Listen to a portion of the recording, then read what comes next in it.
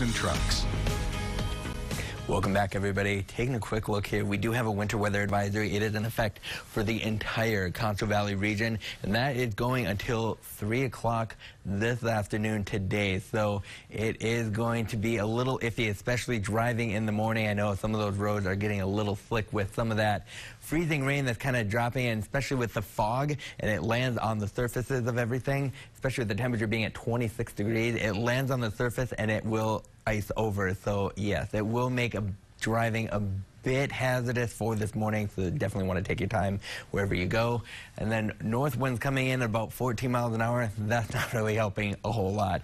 Visibility is a little bit better than what we had yesterday. So our lowest area of visibility is actually around Brady with 2 miles. Most everywhere else is sitting 3 to 4 miles visibility, with the exception of Coleman up to 5 right now. Temperatures are sitting in the mid-20s for a majority of the region, getting closer to the upper 20s for Junction and Mason at this time, even Ozona. Around the rest of the state, though, we are seeing temperatures kind of the same for most everybody. Got teens in the Panhandle, 20s, and then getting into the 30s closer to the coastline, even into the 40s.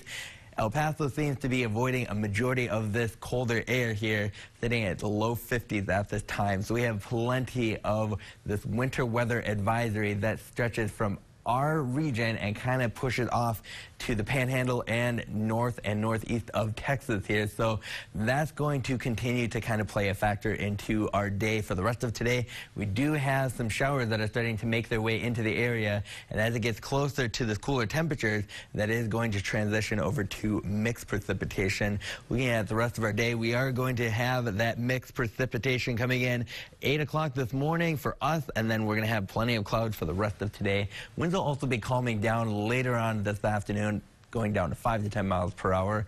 Highs are expected to be mostly in the low to mid 30s as we continue getting through our day. So still a little bit lower than average. Average is about 62 for this time of year. 25 tonight for a low, and then we'll have clouds and patchy fog once again. 30 degrees expected for a high tomorrow.